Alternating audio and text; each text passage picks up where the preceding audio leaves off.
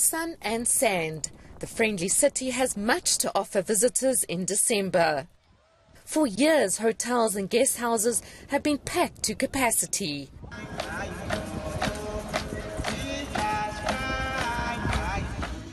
But no longer. It seems the lucrative Airbnb business is taking over. It's prompting tourism authorities to call for regulation, mirroring steps taken in many European cities.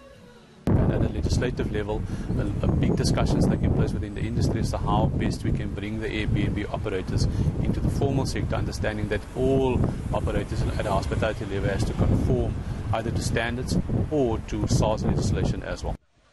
On average, most bed and breakfasts and hotels are reported to be about 70% full.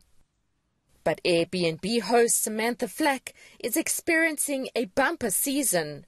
Her establishment is fully booked.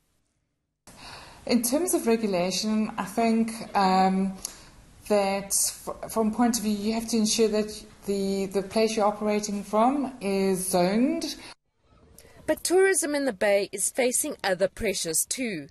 Tough economic times and a shorter season due to a change in the school calendar.